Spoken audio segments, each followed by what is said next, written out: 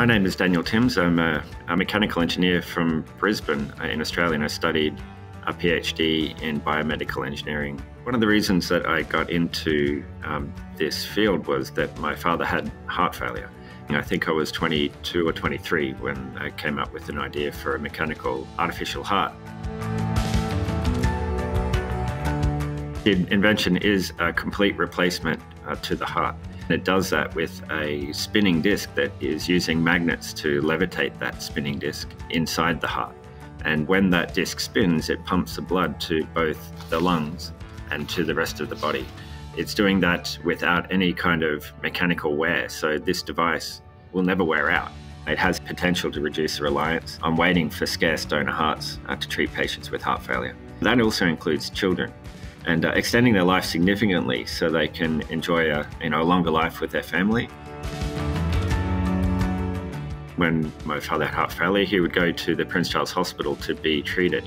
And as I was completing my PhD, the Prince Charles Hospital administration there and surgeons essentially found me a room, found me a wage to continue developing the idea. And an engineer researching an idea in a hospital is unheard of in any places around the world. But yet they just made it happen. The experience of being an inventor in Australia is probably unique to any parts of the world.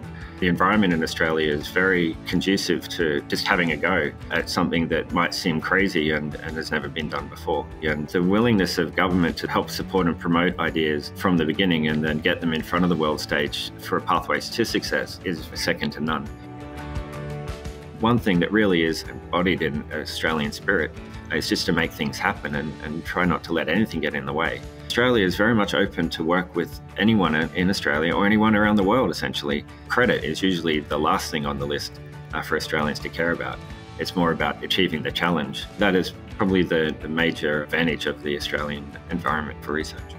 Really, at the end of the day, the only way that I've got to here is through the support of everyone else in Australia and particularly in government to say, hey, look, keep kicking your idea up, keep kicking it up. Sounds like it might work. Put it in front of people, see what they'll say.